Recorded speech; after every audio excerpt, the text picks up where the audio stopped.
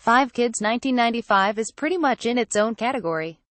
For the questionably voyeuristic child sex genre is, thankfully, a limited business, and mostly limited to the films of Larry Clark, see also Bully 2001, Ken Park 2002 and What's Up Rockers 2005.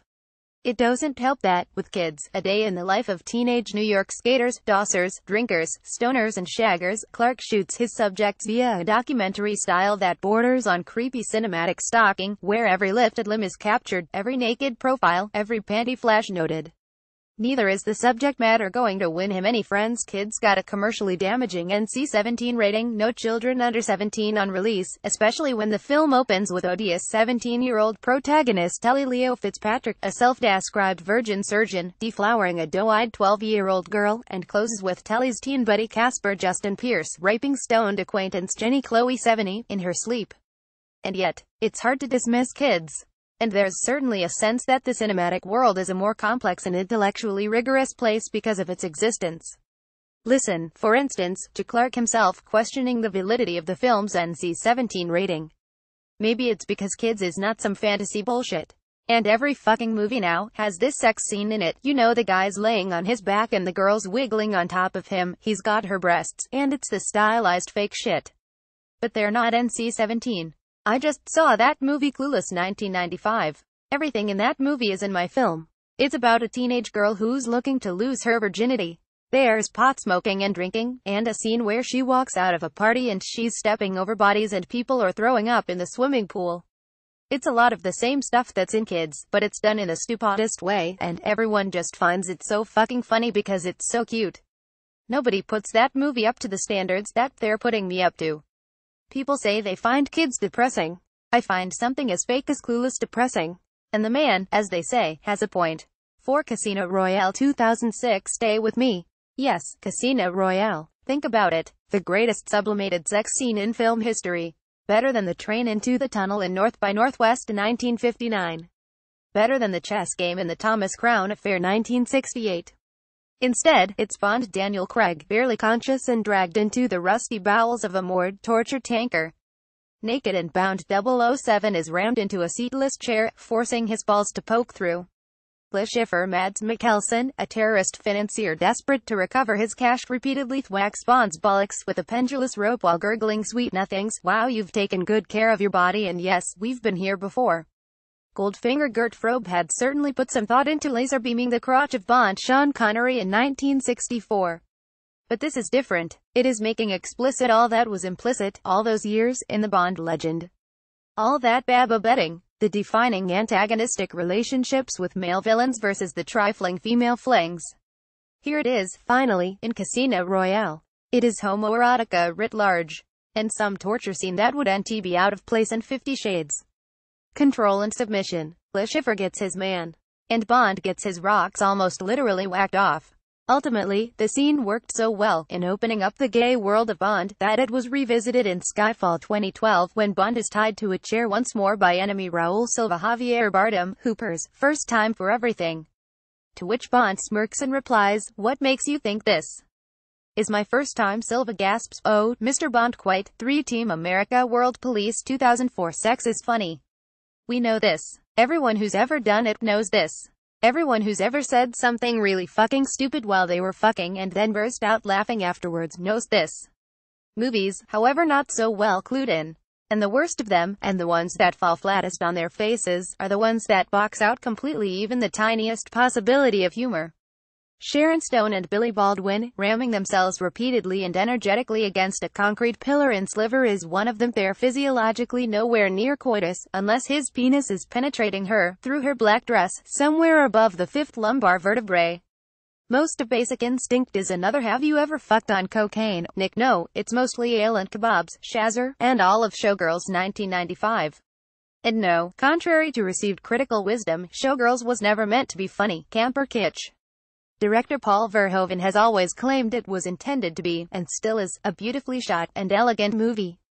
So, thank God for Team America World Police.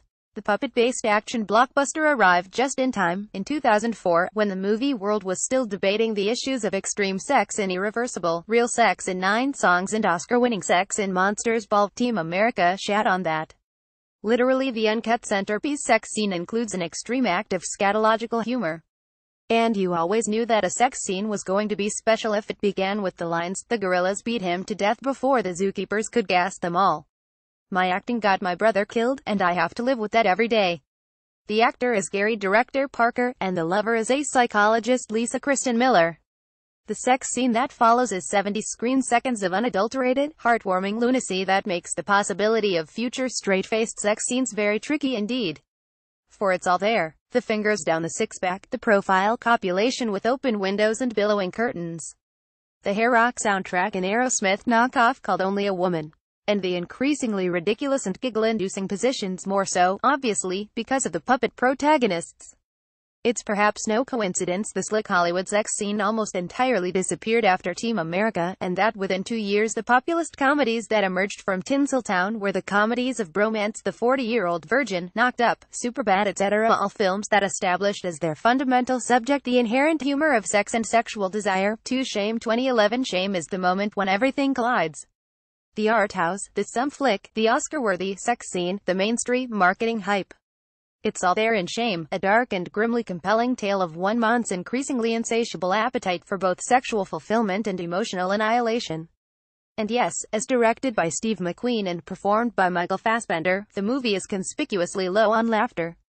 And there is, undoubtedly, a flip side, Shame, that lives in an alternate movie universe, and it's called The Shagger, and features the exact same characters, plot and location, but is shot mostly in daylight, with KT Tunstall playing on the soundtrack, and starring Ben Stiller.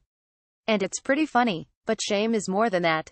It's a somber, serious film that reaches and reaches for greatness, and tries, and hopes, to speak about the dominant and oppressive sexualization of the culture we live in today. It pitches Fassbender's antihero, Brandon, through a series of contemporary sexual scenarios, from the benign internet porn to the slightly, well, eccentric fetishistic gay bar, followed by a threesome with prostitutes, and watches him crumble to nothing when faced with the seemingly simplest of sexual tasks, namely, to experience a physical encounter with a woman he likes, and indeed might love. Tragic. It helped, too, for the hype around Shame the film was given the dreaded NC-17 rating, which it didn't challenge and instead celebrated that star Fassbender was perceived at the time and possibly still is as something of a man about town. An absence of long-term relationships in his past, plus a string of ex-girlfriends, plus a legal barring order from one of them, actress Unwin Andrews, all pointed surely towards Brandon-esque tendencies in this white-hot star. I asked him about this when I met him, about the interplay between Brandon and Fassbender, and this is what he said. "People don't know me, but when you don't have some socially acceptable normative behavior, where you're not married at a certain point in your life, people are always going to fill in the blanks." Was Brandon a performance that was relating to me, or cathartic to me? It's like, whatever, I brought my contribution to it. Steve did his thing, everyone involved did their bit. It's out of my hands from then on in. I know what my personal life is, and thank God I'm not going through the imprisonment that is Brandon's life. 1. The Outlaw 1943, because it had to start somewhere. And no, I'm not talking about flashing thighs and Busby Berkeley numbers, or Claudette Colbert's leg and It Happened One Night 1934, or Fay Wray almost topless in King Kong 1933. Instead, The Outlaw is the movie, more than any other, where the decadent and often leery subtext of Hollywood product "What is King Kong?" other than an interracial sex fantasy comes spilling out over the surface, and encapsulates the entire project. The basic instinct of its day, the Shame, this movie, under the fetishistic gaze of millionaire director Hughes, pretended to be about Billy the Kid, Jack Butel, a miserable actor, and Doc Holliday, Walter Houston, bored, but was really about the misadventures of feisty sidekick Rio McDonald, Jane Russell. The latter, then a young starlet known only for her impressive embonpoint, was the focus of everything about the movie, from breast-obsessed camera shots, to the marketing campaign itself. What are the 2 reasons for Jane Russell's rise to stardom? Screamed the film's smutty, and frankly naff, tagline. For its sins, the movie, which finished shooting in 1941, remained in distribution limbo for 5 years, bouncing from film company to censor's scissors, to public decency campaign, back to film company, to brief 1943 release, to limbo again, and eventually becoming a smash hit in 1946. Ultimately, the outlaws race on Detra, as no doubt Howard Hughes would have told you, is the depiction of Russell, who appears after 21 minutes of screen time, covered to the neck in a modest black top, and will spend each successive appearance on camera in lower and lower cut tops, in more and more lascivious poses, until finally, gagged and bound at a desert watering hole, she is splayed entirely, passively, for the male audience's delectation, arms aloft and body beautifully lit by one of the greatest cinematographers the medium has known, Greg Toland. Citizen Kane 1941, The Grapes of Wrath 1940, etc., etc. For The Outlaw, in its chromosomal essence, is the first time a complete film said nothing at all to the watching, leering, male audience, other than, "Fuck me, the rest is history."